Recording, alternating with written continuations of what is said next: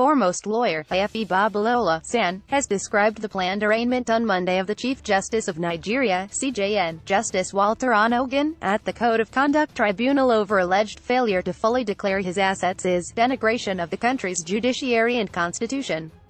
He also noted the constitutional provision which stipulates that any infraction by judges must first be investigated and then resolved by the National Judicial Council, NJC, to the exclusion of any other body or authority. Babalola, in a statement on Sunday, titled, "Proposed Arraignment of the Honorable Justice Walter Onnoghen, Again, I say two wrongs do not make a right," said the law had made clear the processes for the trial of judicial officers and as well their removal, hence the need to desist from contempt and denigration of the judiciary. He said, "I am of the view that the Constitution requires that any infraction by the said judges be firstly investigated and resolved by the National Judicial Council, to the exclusion of any other body or authority." Babalola, who stated that the decision of the Court of Appeal in Nigeria v. Federal Republic of Nigeria, 2017, LPELR 43391, CA, still subsists and has not been set aside, said, "I therefore see no justification for the decision to arraign the CJN before the CCT.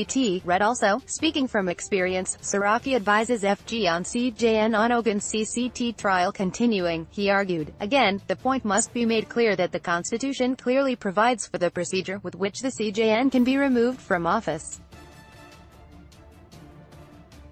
Section 292(1)(a), (i), and 292(1)(b) of the Constitution of the Federal Republic of Nigeria 1999, as amended, addressed it."